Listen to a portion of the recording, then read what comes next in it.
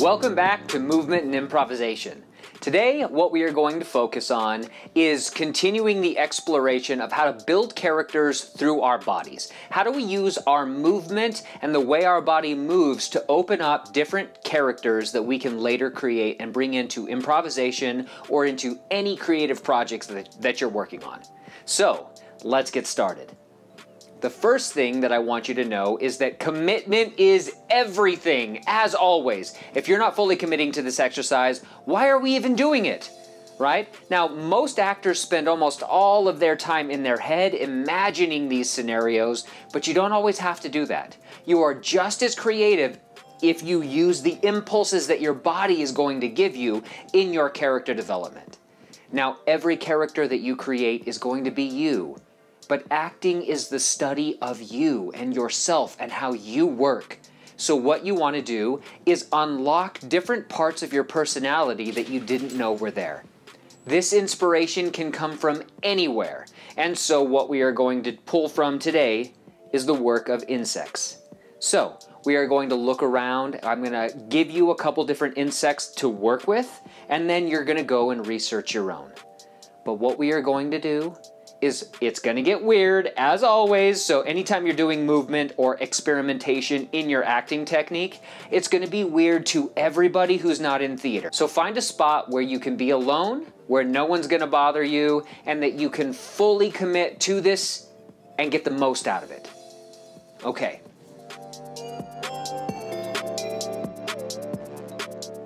The first thing that I want you to do is to lay on the floor, put in your headphones, and then you're going to start playing music that inspires you.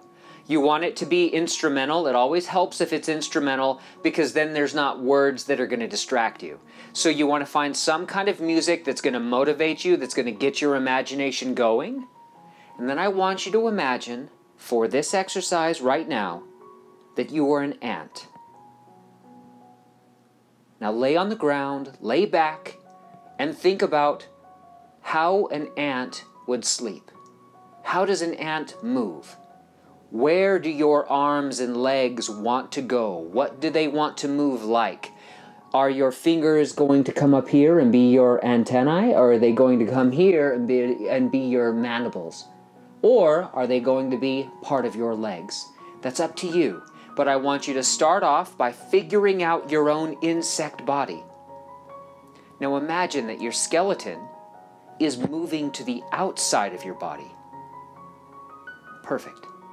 Now, I want you to let the music play, get up, and start moving throughout the room, exploring the world as this insect. So now, as an ant, how does an ant climb? How does an ant discover things? Now, ants track things by scent, and as you walk, you leave a scent with you. So now, think about that. What are you leaving behind for the rest of your family? And go and hunt, find food for the rest of your community. Now go hunt for it, find something. Great. Now I want you to imagine that you are strong. Ants are much stronger than their little tiny size, so I want you to lift. If you have those superpowers, lift. Great. Now carry that home. Now, care for the others in your community. Now look behind you. There's your queen. Walk over and bow. Work for your queen. Oh no, there's a predator that's come. So now you're going to have to go and protect your community. So go and fight as an ant. Perfect. Now, come home, sleep. Okay, so now, once you're ready, continue walking around and become a half-human, half-ant hybrid. How would an ant, so if these are up here, your fingers, now what do we do with this that would make it more human? Maybe it comes down here. Or if we're here, now we're bringing it in here. Now what kind of things can your fingers do? What are my fingers doing? And what kind of sounds does my body want to make with this?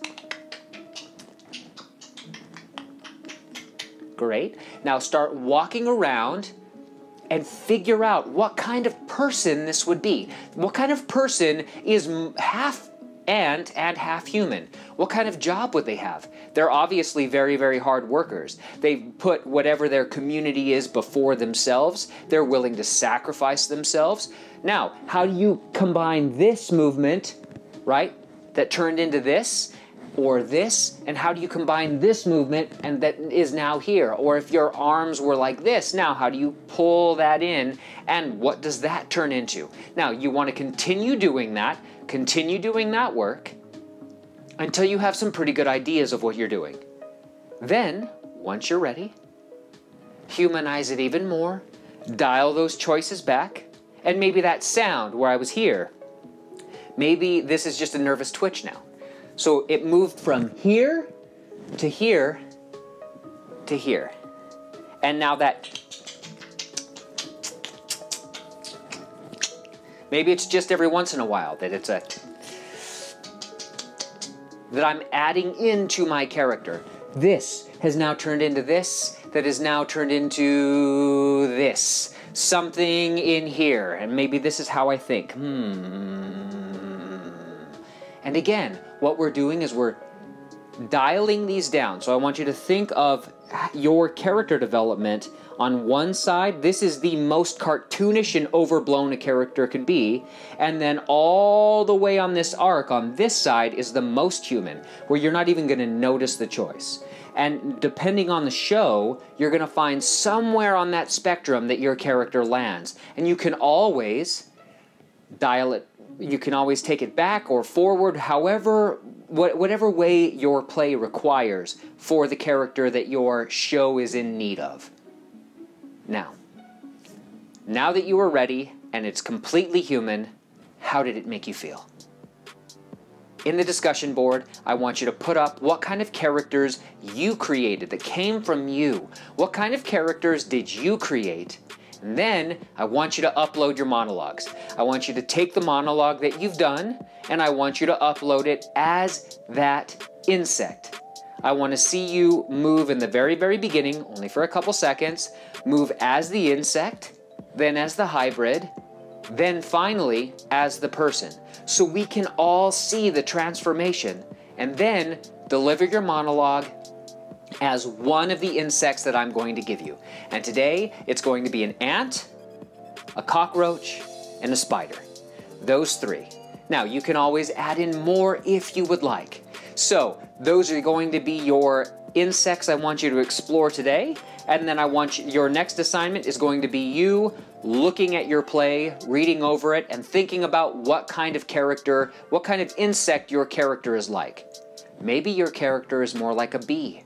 And if that's the case, study a bee.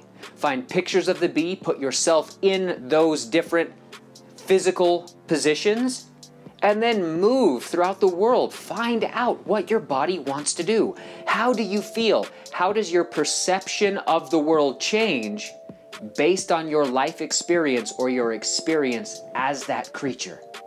And then you're going to upload that so we can all see it. All right, everyone. Break legs, and I cannot wait to see what you bring.